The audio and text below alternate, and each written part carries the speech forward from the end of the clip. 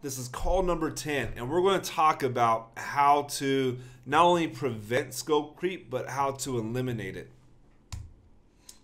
So first off, let's just start off with what is scope creep. And the scope of work, or the SOW, it defines the project requirements and deliverables.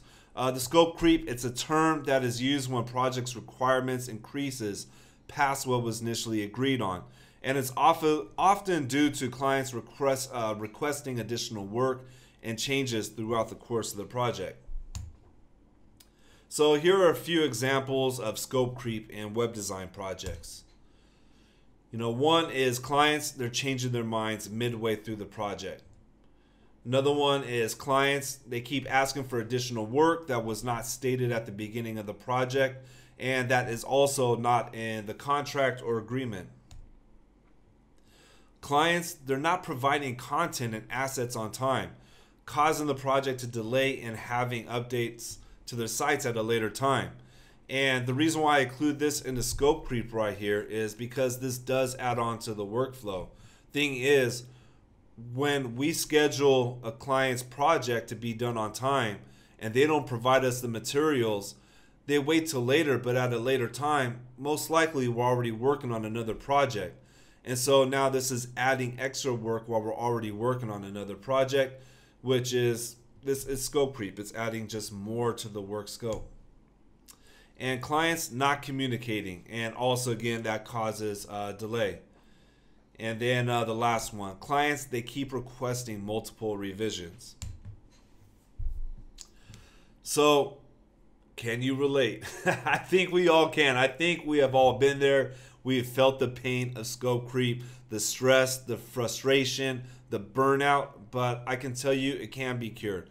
And the reason why I'm saying that is because I could say to everyone that when I started off my first 2 years, I don't think I had one project that did not have scope creep in it. Every project I dealt with, some had little scope creep, some had massive scope creep. One of the worst cases that I've had, we did a site for a nonprofit for free, and the site lasted over 1 year. It was supposed to be a really quick, simple job, and it just got so out of control we could not stop it, and it became a year's worth of a headache. But today, this doesn't happen anymore. And I'm going to let you know what I've done and I've changed in my workflow with the way we communicate with clients and the processes we have in place in order to just stop it completely. So there's a few elements that you need in order to cut out scope creep. One of them is going to be open communication, and in fact, communication is the key to it. It's the most important part of making sure that the project has clear understanding. So with the communication, this needs to start early on, and it has to be clear. It should be established as well from both sides. And also with the communication, you always need to be professional, positive, helpful, but assertive. You need to stand up for your processes and agreements, but just don't do it in a rude way. So real quick before we go on to more, I'm going to open it up for Q&A. We're going to take breaks in between the different elements and just give feedback on, maybe your experience with communication with clients, maybe something that you do right now or something that you think that you should do that could help out. I have a question about the communicating with the clients that somebody who doesn't respond. I had a client a few months before. He doesn't see the message for 5 days or 7 days whenever I send a message, and then he replies me back 1 week later, which means one message and back takes 2 weeks, and then that delays a lot of the project. And then how do you usually chase a client in this kind of case? So we don't chase them anymore. I used to chase them, but we don't. In fact, what we do is in the very beginning, we have it in our contract. They have 3 business days to respond and to give feedback. And also in 10 business days, if they do not respond to us, the project is automatically canceled, payments are owed, and if they want to continue, they have to start a brand new agreement. And I make sure I communicate this with the client before we even begin. And I tell the client that in order for us to have a successful project, for me to do my job, you have to be available for communication. And like you cancel the contract means that like you still keep your deposit from the project, right? Most definitely, yeah. And we also have it in our contract, deposits are not refundable unless for some reason we cannot hold up our end of the agreement. But that deposit is non-refundable. If you're not putting it in your contract yet, definitely put it in going from now on forward. Good, thank you. Cool. Anyone else have anything? Any questions? Any feedback? All right, cool. Let me go ahead and keep it rolling. Oh, we're still on screen share. See, I'm still trying to figure out these Zoom settings. I've been doing it for long enough. I should know it. But we're getting there. All right. So the second one. So the first one's communication. Now the second key to keeping things within the initial scope is setting expectations. Under promise and over deliver. And this is where we define the scope. We need to be very clear in what you will be delivering. The client should have a clear understanding of what will be delivered. And this is really important. Do not overpromise trying to win the project. Now, when I was new and I wanted to really impress the new potential client, I really wanted the job. I was just so gung-ho, like, yeah, we could do that. Yeah, we could do this. That's not a problem. Oh, that would be easy. No problem. As they were just throwing things my way. And what that does is we're setting wild expectations for the client. The client then thinks from the very beginning they could do anything they want when we do that. So we need to set them lower and we need to be realistic on it.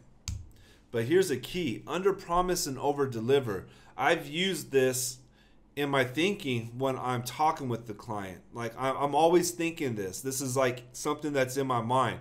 When I start to like get carried away and I start to talk about all the things we could do, like I just remember this right here and I ring it back. Because I already know that I'm going to go above and beyond for the client. I know that I'm going to do extra.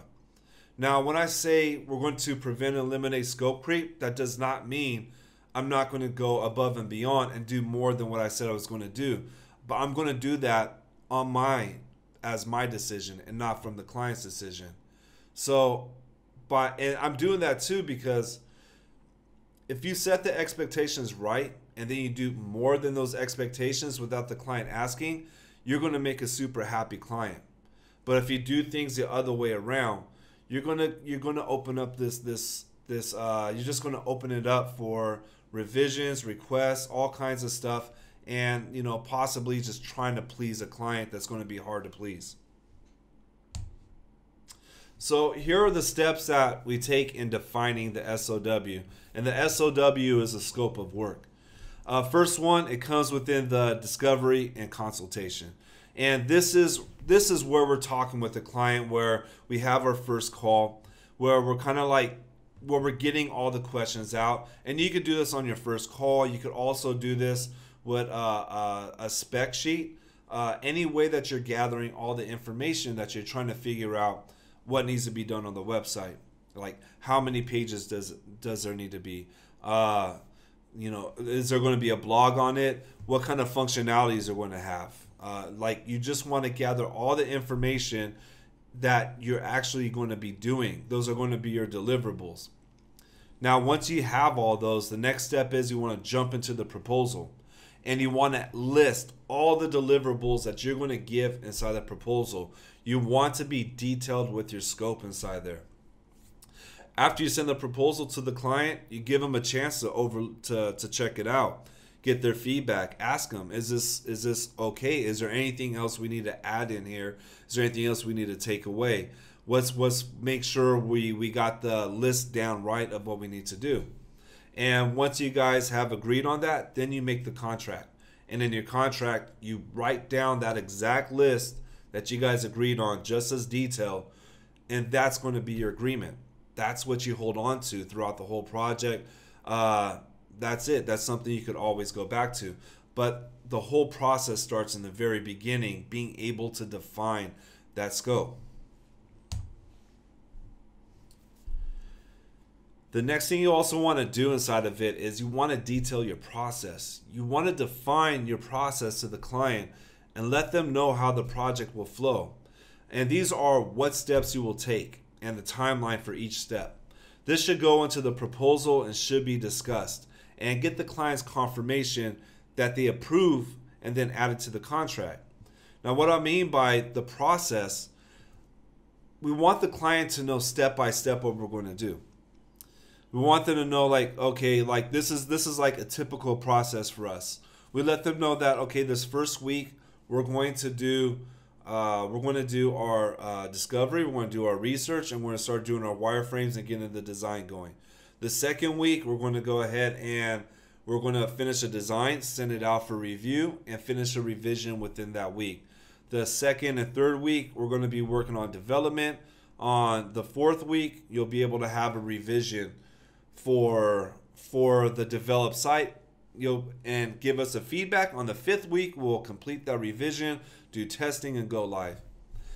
When you lay everything out like that and you add it to a timeline, you have created the structure of the project. You have put the project into a form that there is substance throughout the whole thing. There's a step-by-step guide on how you're going to work this, and the client is going to take you more serious as well. They're going to see that this is something that is built in a certain way, and to deviate from that way, that'll mess up the process.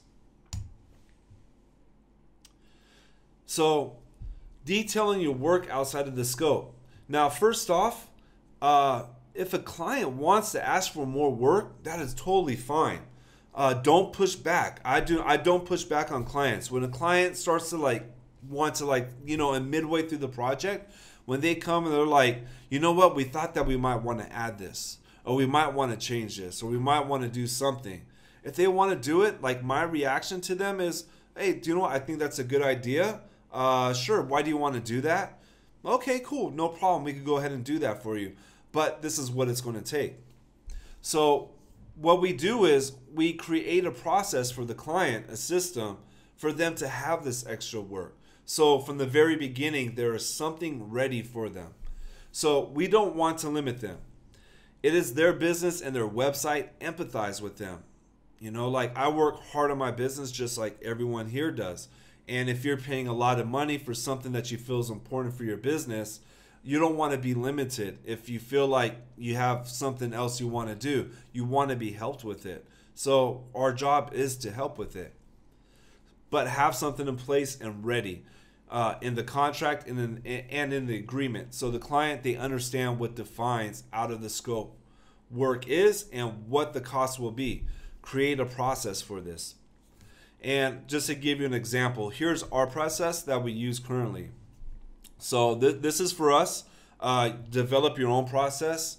Figure out your own. Unfortunately, you're probably going to have to go through quite a few scope creep and really difficult projects to learn, but the more you go through them, you could take away from them and add that to your process and find a way to prevent it later.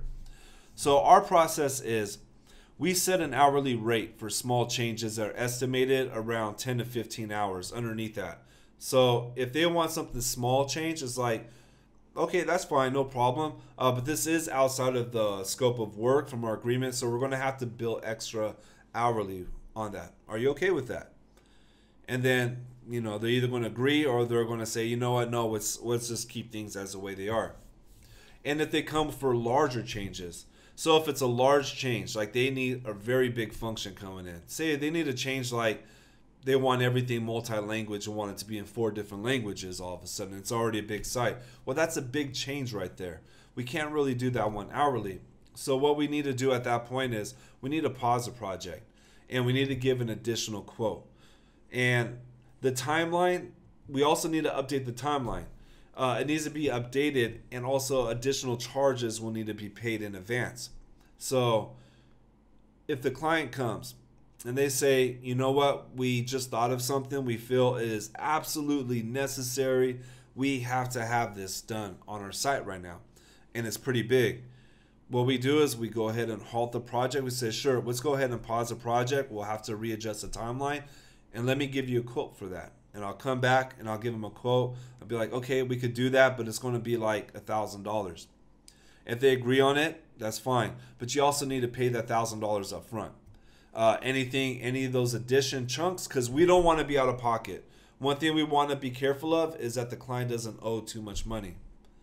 And also found out to do this, to learning the hard way, by collecting the money up front, because it makes them think twice again on the second one. From my experience, when I did this and I tried to put the money at the end, like pay us at the end with the final bill, it was a lot easier for them to keep adding stuff. And then the bill was overwhelming for them. We would get paid, but it was a challenge, for both of us, for us and the client. So we do this for us to protect us, but we're also trying to protect the client.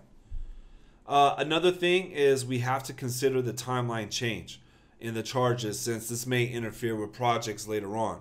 So if the client asks for a big change, it's going to probably cost a little bit more than we normally would do, because we have to figure in those extra charges. When we're already on track, we have a defined timeline. First off, it took my time to put that together. And we have other projects too as well we have to manage. So now we got to rearrange everything over here. We have to change up the schedule. We got to change up how we're running everything. And that has to be considered in the extra cost as well. So let's go ahead and take another break, do a Q&A. I'm going to stop the screen share so everyone can see each other. And yeah, feel free to jump in if you have any questions or any feedback or comments.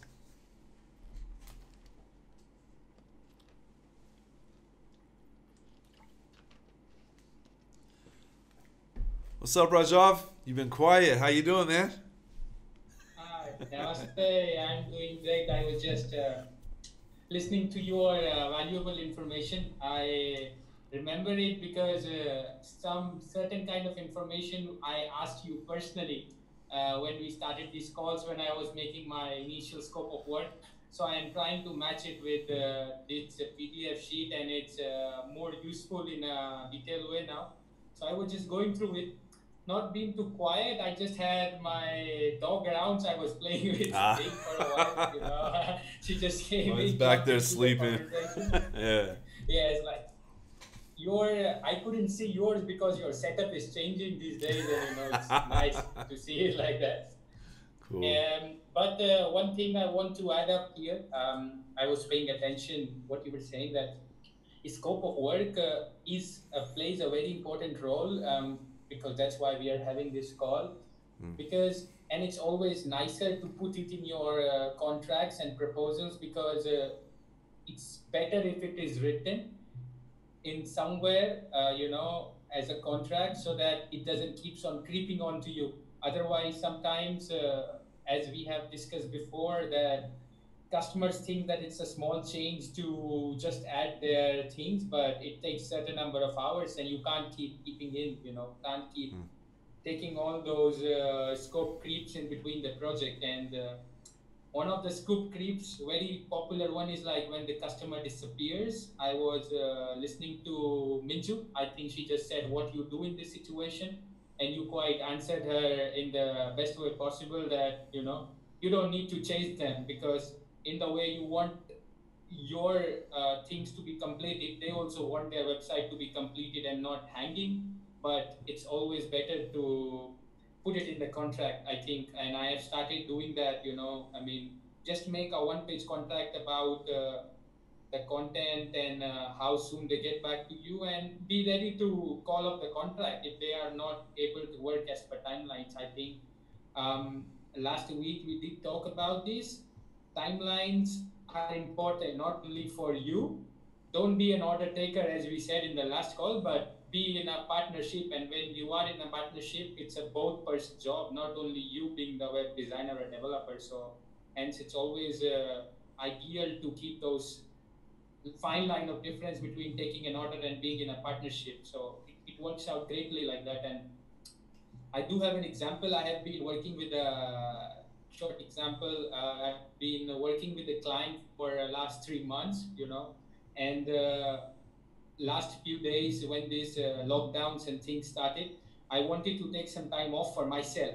This was me putting off the project. She wanted to get some things done, but I told her that, I'm gonna go on a break for like 10 days, and I hope it's not a problem for you and everything. And she was happy to accept it. Not like, no, for me. People should realize that when they can go on a break, there is a possibility I might need some time for myself, maybe to work on a different project or maybe to just work on myself. So if you are setting the expectations right, I think it shouldn't be up for anyone involved in the process. It's all about the expectations and not taking the orders, as you said the last call. Yeah. Yeah. Cool, man. And you caught it. You caught it. Like, actually, like these calls right now, I'm trying to do certain things in order right now so they kind of flow into each other, to get things started right here. Yes. Because, and the thing is, like, these right here are things I wish I knew when I started. It took me a couple years of, the headaches and going through the experiences. And I really feel like sharing experiences could help someone else avoid that and go quicker, go faster on it. True.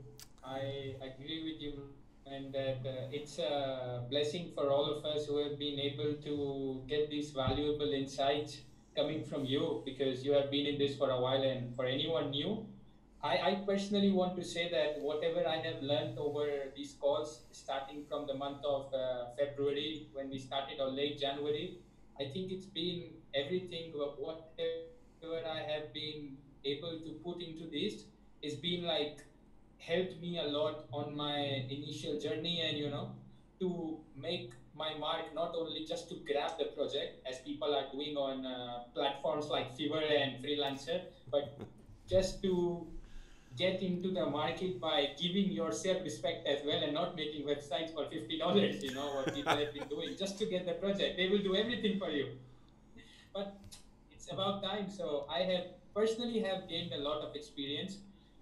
Today, man, I was not willing to get on the call. I mean, I didn't remember today is the call. I was eating my lunch and I was like, I saw your notification, call in half an hour, and I was like, oh, I am not ready for this call, I'm just eating.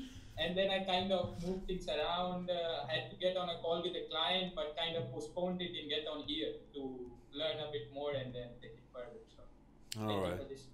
Well, thank you. I appreciate that, Rajav, but definitely don't turn down calls for clients. don't lose a project. It for an hour or something. Don't lose your project. Did it for an hour. Yes, for sure. But No, it's that's cool. Nice to gain insights. I just told the potential client that I will get on with her after an hour or two, and she was okay with it. So I was like, okay, maybe when you can move things, you can move things. Priorities, Cool, man. Well, I'm really glad to hear. Man. All right. Does anybody have any questions before we continue with the slide? All right, cool. I'm going to go. Want to say something? Yeah, for sure. This is not related to the project, and I'm sorry if I'm taking a lot of time in the call. No problem. This is I think I'm seeing you the first time without a cap, and your hairstyle does look dope, man. Thanks, man. Thanks. Yeah, I like your haircut. Like, yeah, I kind of assumed that you're bald, but I didn't. I was just saying. But I like without it looks good. Yeah, I like your haircut too. I get that a lot. A lot of people. Barber? What's that? Are you getting a barber? Are you getting a barber in this lockdown? You're doing it yourself. Man, you gotta know how to do things. I gotta find connections. Sure. Yeah. So I found one to come over. Sounds good. Yeah. Well, thank you. I appreciate it. I'm starting to get a little blushing now. I'm not used to compliments and stuff, but all right, cool. Let's go ahead with the slide. Let me share the screen again.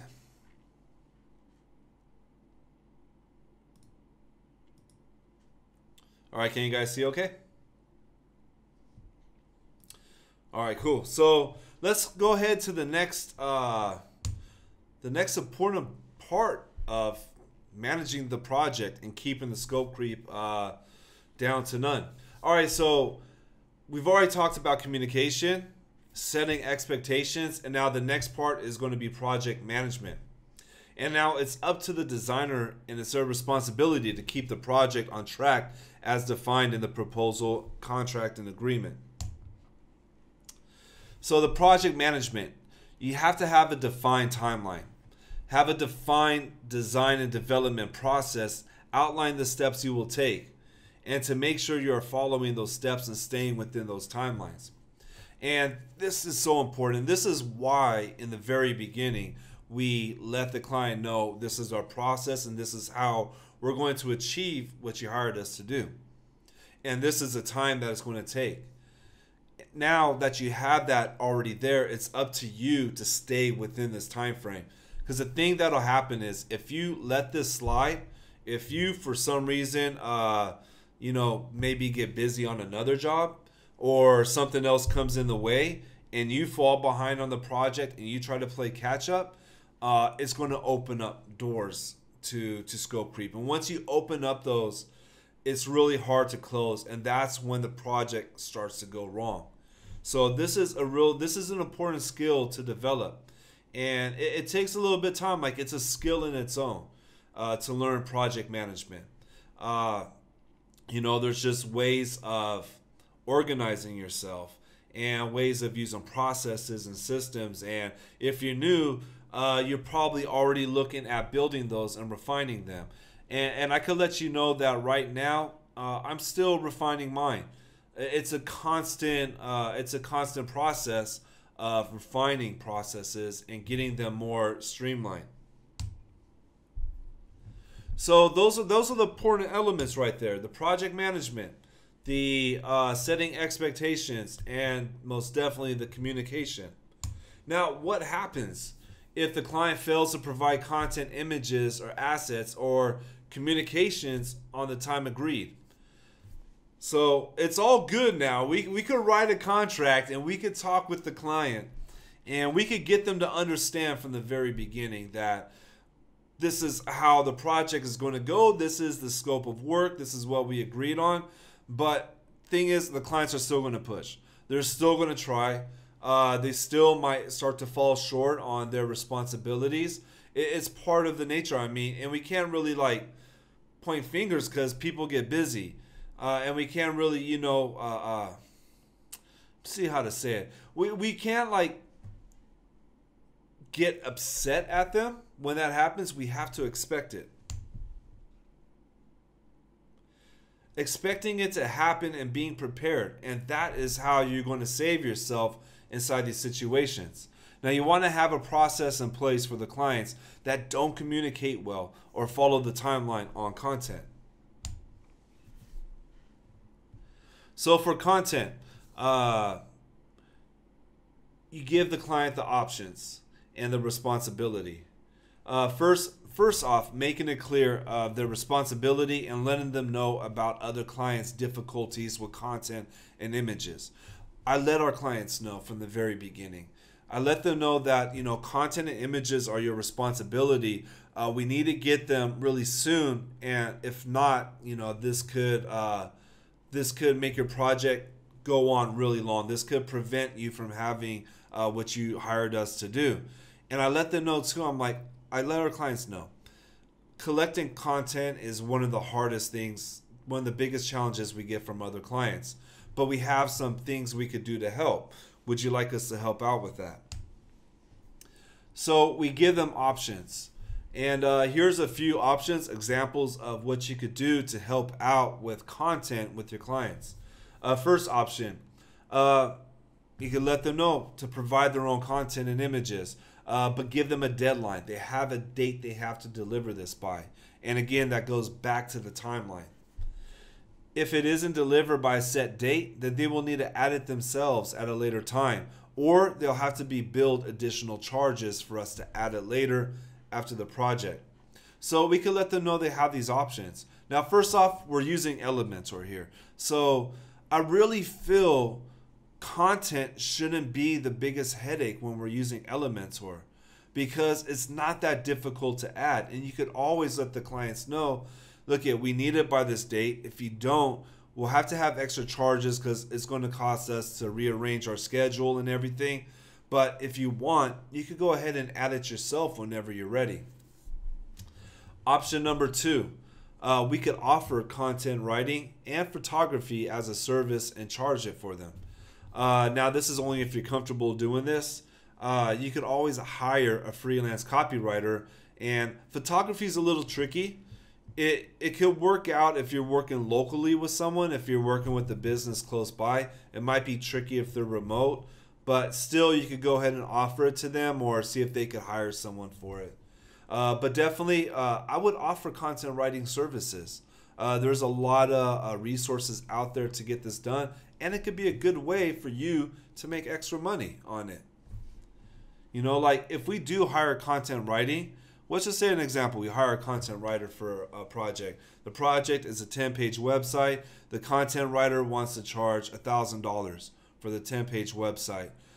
We would charge the client $1,500 or $2,000 because we need to first manage that content writer, and we're also taking the risk on it. So, you know, if it all goes well, the content writer does their job well, it's a good way to earn extra profit on the project.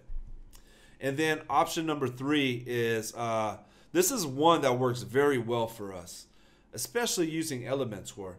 We prepare the site to have content added, and then we just do a training session. You could do one, you could pay for the training session, charge them for the training session, and let them go and add it on their own. With Elementor, I feel like it's really made to update content and images easily. And I don't think that there's any reason to hold a client back from updating it themselves. Now, I have to say, though, I feel it is a responsibility for a web designer to be able to place the content in the sections. Now, as a web designer, I'm not just making the website look good. There's other things that I have to consider. I have to consider the title tag structure for SEO. So most of the time I'm already doing title tags for clients because that's part of the design. Another part of the design is content placement and content strategy. So we're already placing, okay, right here, this is where we need to talk about this. Right here, we need to put the features and we need to talk about this right here. Right here, we'll put the title, we'll put a block of text and say, right here, we need to describe this in this way. And usually what I do is I'll go ahead and put the content everywhere it needs to go and just add a line or two of text in it, giving directions on what to add inside of it. And then we can let the client do it on their own.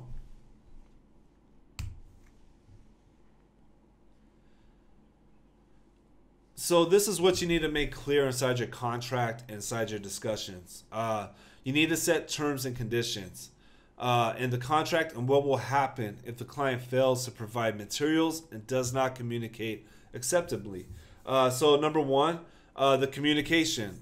Going back to what I mentioned earlier, was that clients, this is in our contracts, clients have 3 business days to respond and give feedback. And if the client does not respond within 10 business days, the contract is canceled and a new agreement is needed to start the work over again. Also, anything owed must be paid. Now, we got this, we started doing this and found out that this is what the big agencies do. Big agencies, they're not chasing people down and they don't tolerate people disappearing. They just don't do it. So why should a freelancer that is new do it? So that's where we adopted this terms and conditions. Number 2, for content, images and assets. We give clients a set date to provide these. If not, they're responsible to either add it themselves or to pay the late fee for us to add it later. And then 3, the timeline. This is super important right here. We set timelines for the projects and the deliverables and the payments also. And this includes a completion date and a final payment date. We have a date from the very beginning of the project. We say this date, this is a day that your project is going to be finished. And this is also the day when the final payment needs to come through. So if the client doesn't want to give content, If they are too busy to focus on their website or the project right now, like it was a good idea before, but now they're too busy, that's totally fine. It's like, I don't fault the client for that. I understand that things come up and maybe they'll have to come back to it later. And that's how I treat it.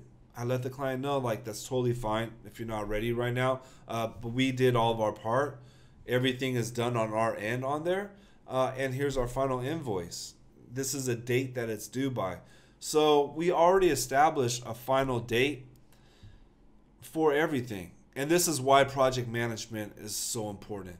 Because if you slip up in the project management part of the project and you start to fall late, then it just messes everything up. But if you can be on top of it, you can manage the project accordingly, then you're going to be straight right here. You're going to have everything in order for you to prevent scope creep. Another thing too, I'm going to go right back to that under promise and over deliver. When you are giving timelines, don't go too fast. Don't set them too slow. Give yourself a little bit of room. You don't want to put yourself under too much pressure. You want to make it reasonable. And that's, you don't want to like over promise it. You don't want to say like you could finish this project in 2 weeks when it might take you 3. I would give myself 4. Give yourself a little bit of extra time and then finish early. That's the over delivering part right there. All right, so main thing is be prepared, have a process with terms and conditions in place. This allows you to complete projects on time, and even if the client doesn't follow through on their end, they're still happy. We still get paid. There's a final payment date. Now, what about the nightmare clients? What do you do with those clients that are pushing back? There are clients, and we get clients. I have clients right now, and they like to push every time they get a chance. Anytime they have a chance to try to ask for more, they're doing it. What do you do with them? So when you get clients that like to push the scope a lot, now if you have communicated well, there is a clear understanding of expectations, and everything has been detailed in your proposal and contract, and you have done your part as a professional and an expert. Stay friendly, stay positive, stay professional and assertive, and go back to that agreement every single time. Every time the client asks for work outside of the scope, just take it back to the agreement and let them know their options and what the cost and process will be for the extra work. When a client wants to push out of scope with me, I don't resist. I don't push back. I used to do it a lot. I used to cringe, and in the inside, I'm like, oh my God, like I feel the burning in my chest, like when they start asking for additional work. And the reason why I was so upset was because I wasn't getting paid for it. I think anybody would be upset to do more work and not get paid for it, because the more work we do without getting paid, the less value. It's like the less we're being valued, and it's just, it's we're making less. It's not okay. I've worked jobs where scope creep was so crazy. When we looked at the hours and put it together, I made like less than $1 an hour. And that does not feel good. It's not sustainable, and it's not a way to build a career or a business. But if you got something in place for you to get paid for it, then why not do it? Why limit a client or push back on them or resist when they want to ask for more? Instead, you have something in place for them. So when a client now comes and says, we want to add something else, my response is really, okay, that's great. So what should we do? Okay, no problem. So we could go ahead and do that. This is what it's going to take. So, are you okay with that? Are you okay with these extra charges? Are you okay with this and this new timeline? Yeah, you are. Fine. Go. Okay, we're going to ahead and add it to our workflow and take care of it. So we don't push back anymore because we know we're getting paid for it. Now, communication is key. If the project goes out of scope, most likely it was due to miscommunication, unclear deliverables, lack of details in the contract, and poor project management. And this is the hard truth right here. We talk about nightmare clients. We talk about bad clients. We talk about all this stuff. But the thing is, us, the designers, the developers, we need to take accountability. We can't always blame the clients for everything. Thing is, we're still learning how to manage projects correctly, how to communicate the scope, how not to get too excited for a project. We're still learning how to talk to a client. We can't put it on the clients because the clients, they're hiring us because they need our help. We're new, it's going to happen. But the longer we're doing it, the more we deal with these situations, the more we realize that we could prevent it in other ways. And another thing too I didn't put inside here is, how many times do we take a job from a client that we knew we shouldn't have, that we saw red flags, that the client says something like, we really don't have that much money, that they said something like, I would do it myself, but I really don't have the time. I just want to get it done cheaply. Or we just felt it wasn't the right fit, but we took it anyways because we needed the work. And then the project, of course, goes sideways and it becomes a headache. So the thing is, I really feel this is my personal belief, and I'm only going off of my experience, that 95% of the time when a project went wrong, it was on me. I have to take the accountability for that. I have to learn from it, and I have to grow from it. Another side thing, just away from the business side, this is my own personal belief on difficult situations, that every time I'm in one, it's an opportunity for me to grow.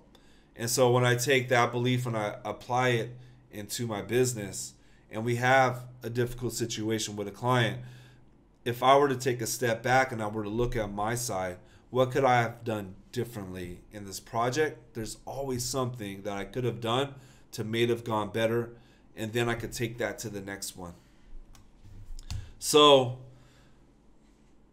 preventing scope creep, I'm here to tell you, absolutely 100% with full just proof of it, that it is possible to complete a project within the initial scope agreement and keep the client happy. It is possible to cut it out of your work completely and to keep everything within the scope of work.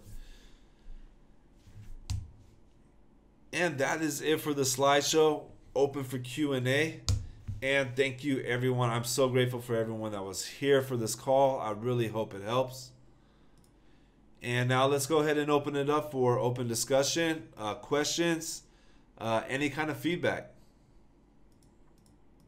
I think on the chat, like Clement, you asked about this about the slide. Also, all money owed must be paid. What do you mean by that? Like he wants to know about.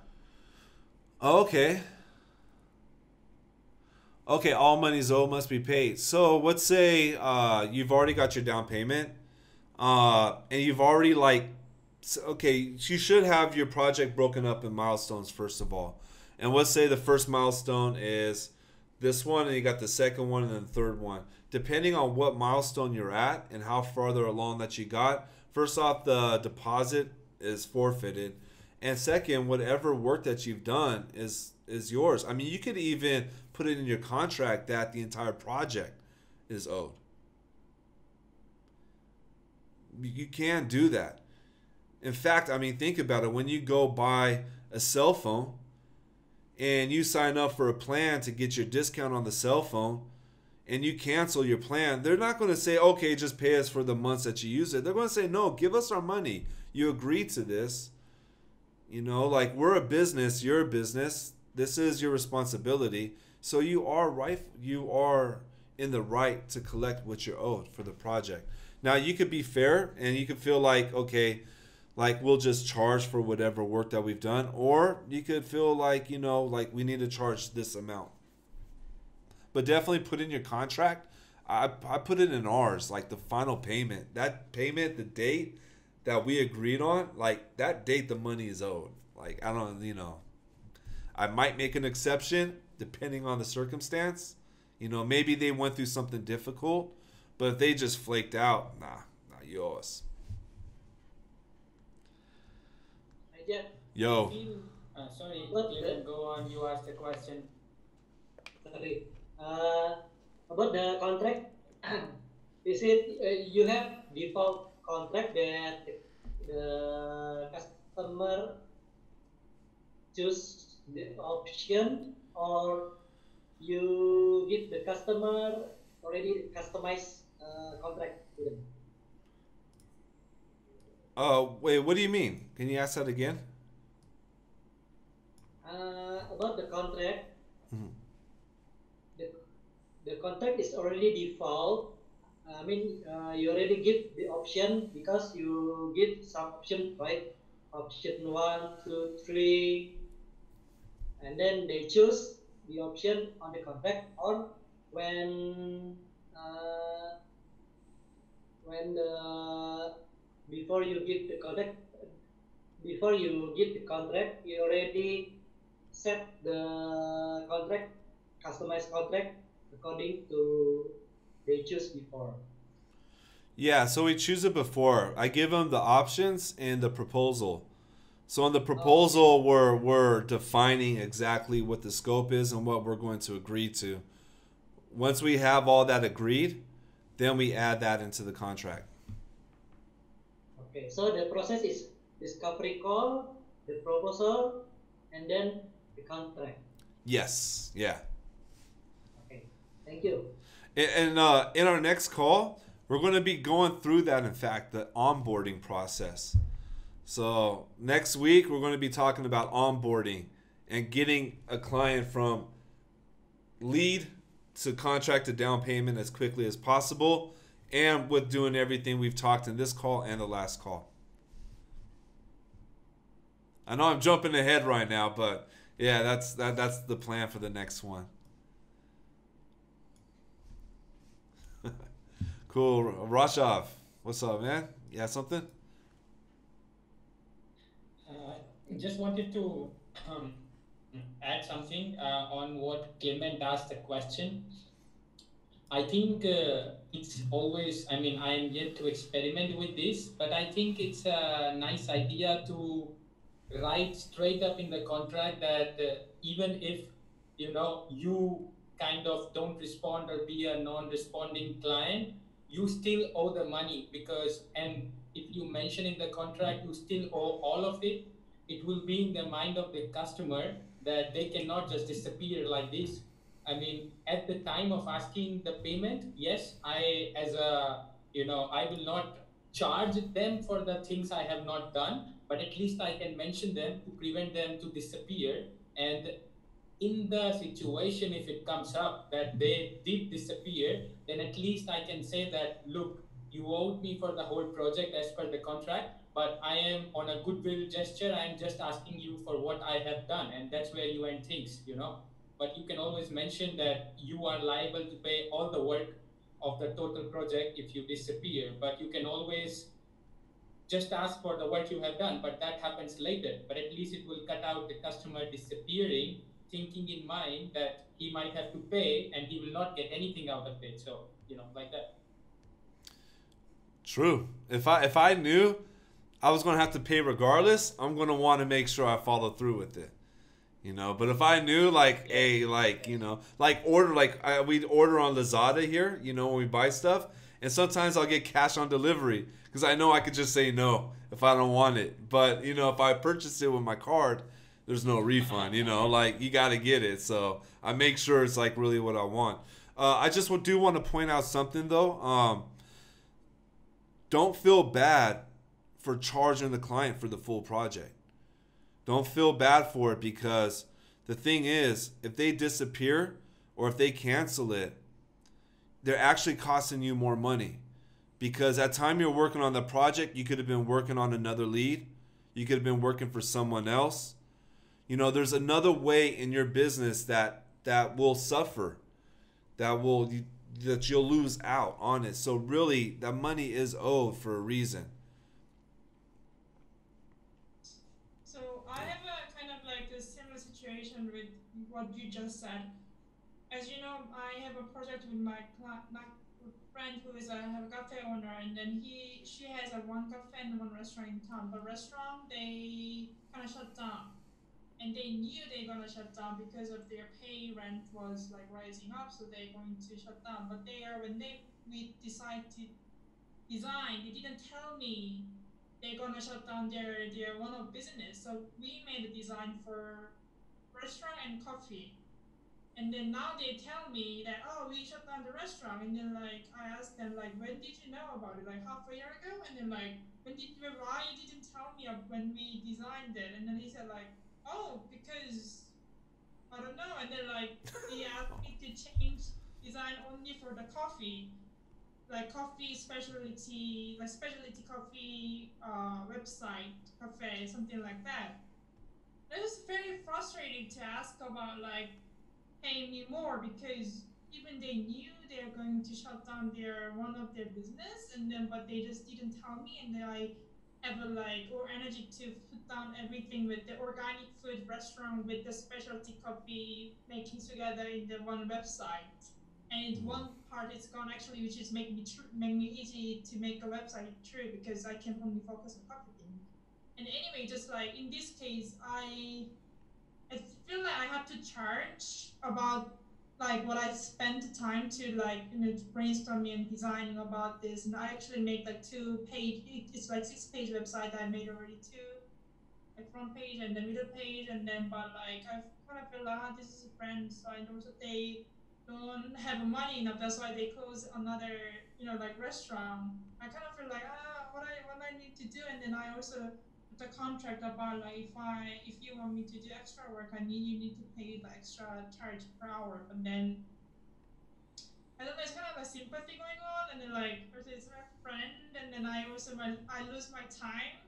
I have to redesign the website as well. That's another thing. Was like, why you didn't tell me? It's already you already knew half a year ago, and then like yeah, that happened, and then yeah, it just frustrated very. And it's Thai style, kind of like they knew but they didn't tell me, and it happened. Did they tell you that they wanted the website to have both restaurant and coffee side in the beginning? Yeah, when we designed, and at that time the restaurant was open, and I didn't know about they're gonna close. But did they tell you specifically, like, this is what we want? We want one side to focus on the restaurant. We want one side to focus on Yeah. this. So even we had the argument about like organic restaurant doesn't really match with specialty coffee because the color difference or the design will be different. So I want to pick one side of it or make it two separate websites. And they said, no, we're going to put it together because we are like the same, like they're a couple and we are running the same company. And then like we have to think about how to make organic restaurant and the specialty coffee, put it together in the website. And then that was a month like 5 weeks ago, and then they closed their restaurant 2 weeks ago as they changed the design. It's a tough one though too right now. I mean, I have to admit, like I know like I might sound like I'm firm on scope and stuff like that, but at the same, I stay flexible too, and I try to be understanding. I do up to a point. I mean, I still have my own business. You have your own business. You have your own rent and livelihood and everything. So you can't keep working for free. But I mean, we are like our clients right now are going through a bit of a crisis. We have to take care of them. But have you tried maybe setting an endpoint to the project, like define, because it sounds like the project already went haywire. It's already messed up. It's already like a mess. Maybe to help you out to get it back on track is to create the process, and not much. It's like, what's the end point? We finish this, and this, and before working, get the client to agree on that, and then maybe ask them like, we could do this, and this. Are you okay with this to finish it? And then anything else we could do, we could talk about, what it will take extra, but I have to move on as well. I have other work to do. That's what I tell them. Their decoration of the cafe they just made is not finished, so also they are not opening because of the restriction of the talent that but we cannot take accent. So it's also difficult to find the timeline. Like it's also like it rely on the government situation. So I will see. I'm with them like in few weeks, and then the restriction will probably finish in like middle of May or something. That most of the place going to open, and then like people can do normal thing, and they can take a picture with the people. And yeah, but yeah, I think I have to do something, and then I also feel like very sorry for their just what happened in Thailand and the business itself, that like they don't have a client, that's why they have to close and they cannot pay for the rent of the restaurant. And yeah, but just it was very frustrating for me, like why you didn't tell me, like why you didn't tell me you're going to uh yeah, it could be changed. And then another thing, I had another client who doesn't have any idea of SEO or the good design eyes for pictures. So they gave me shit pictures to put it on my website. I feel like this is not what I want to do, but this is not what I want to put on the like front page.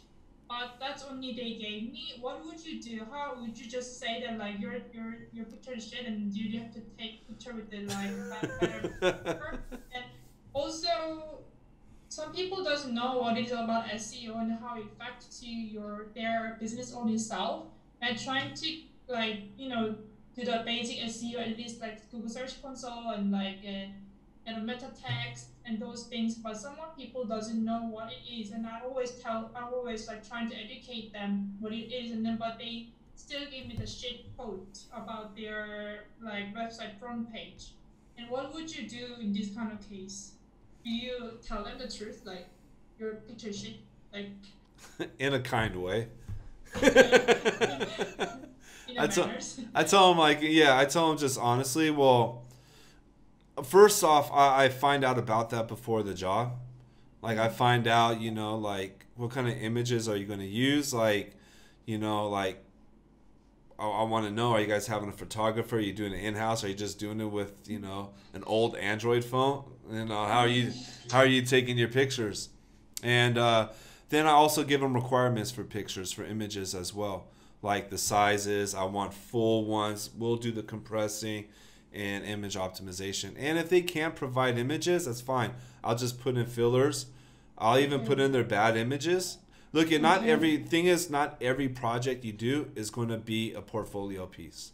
And you can't treat it like that. That was one of my mistakes I did in the beginning. I was designing for myself. And when I did that, I took on too much, my ego got in the way when I was doing that. And then it caused frustration. It's not my site. I could give my advice. I could put in their shit pictures and just tell them, advise them, you're going to do a whole lot better if you, invest in proper photography. Or we could even put other filler images right now, to help out with that. But here's the crazy thing. Sometimes shit pictures performs well. Why? I don't know. Some bad sites, some bad websites, bad designs get leads. It just works like that. It's crazy, And for the SEO part,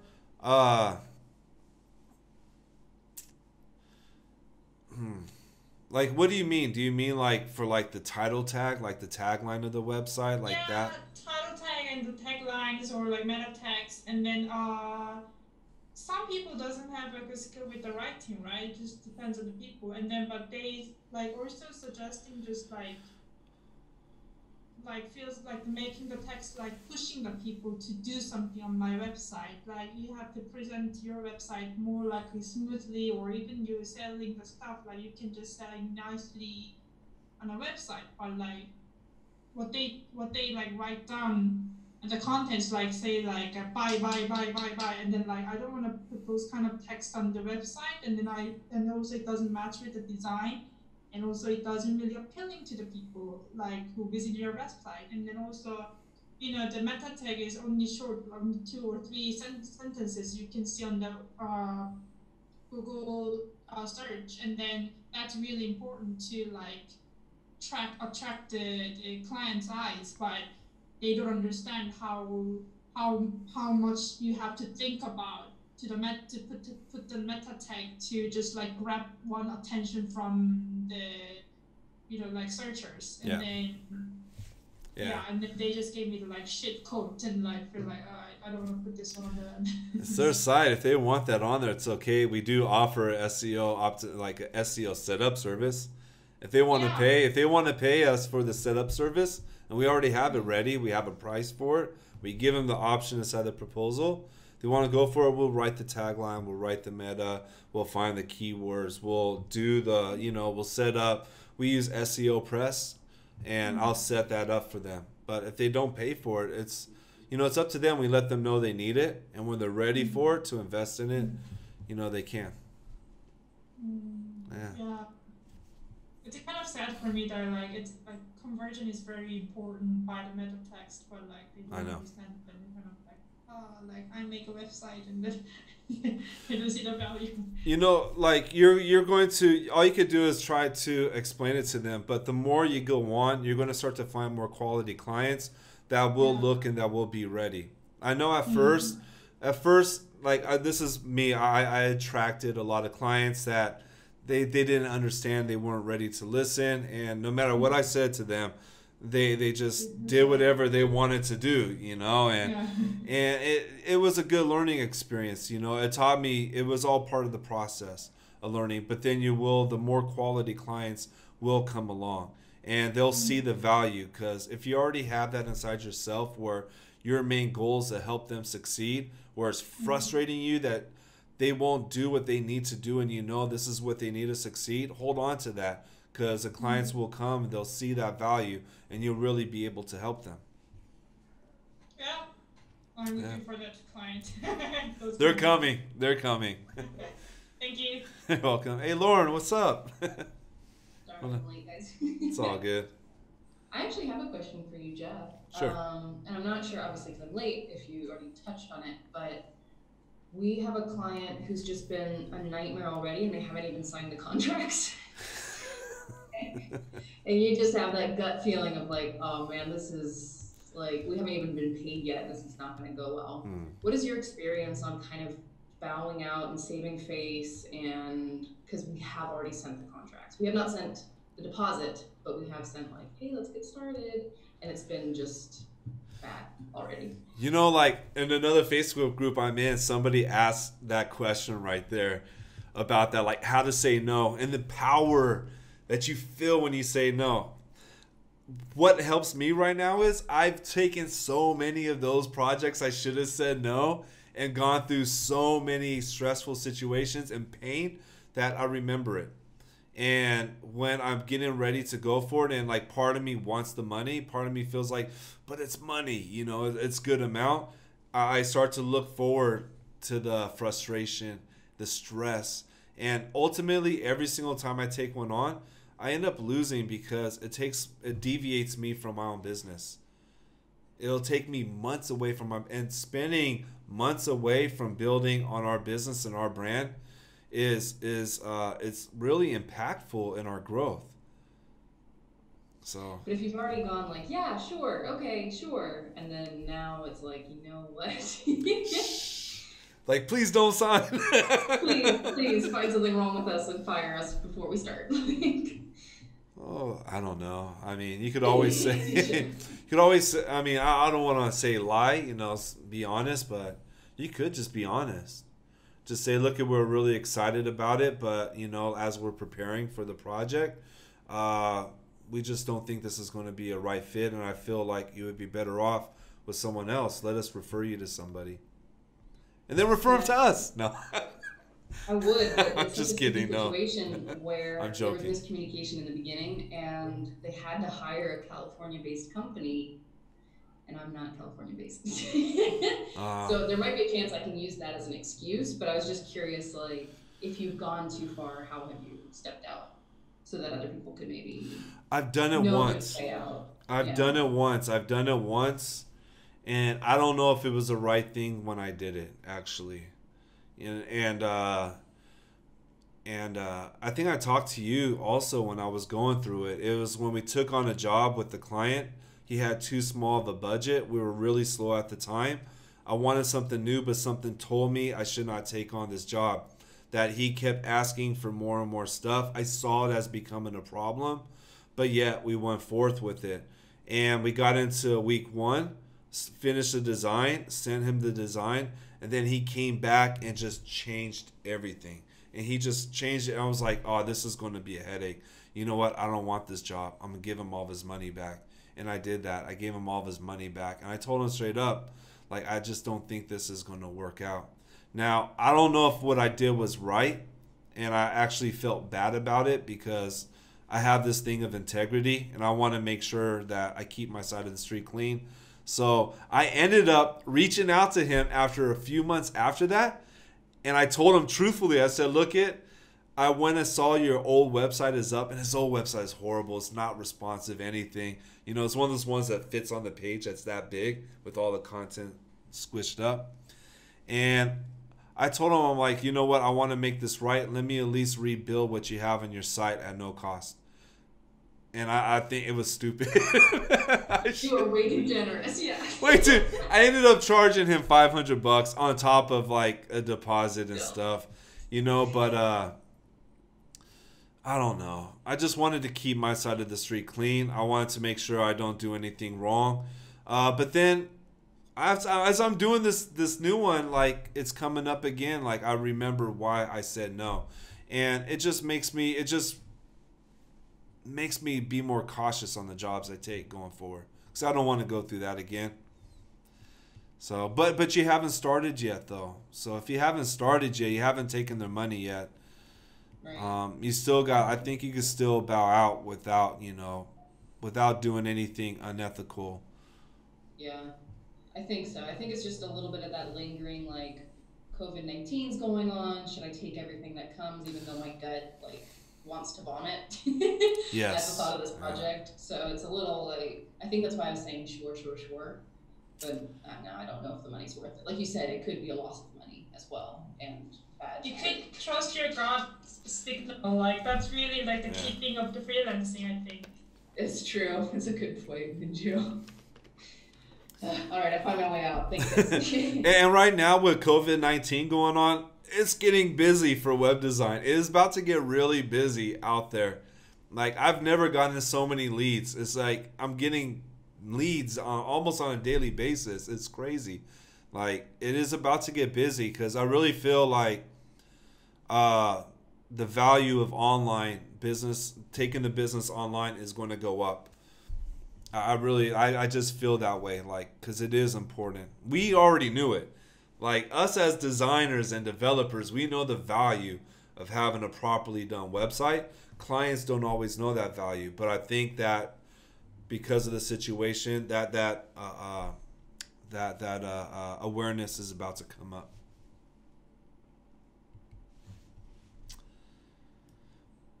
Cool. Any questions?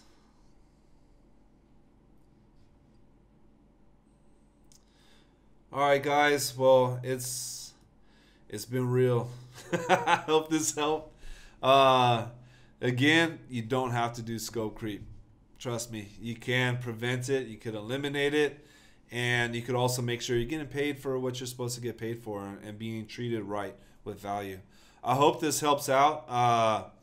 Next week we're going to continue kind of the flow and the direction we're going, and we're going to talk about onboarding and about the onboarding process and putting a process into place.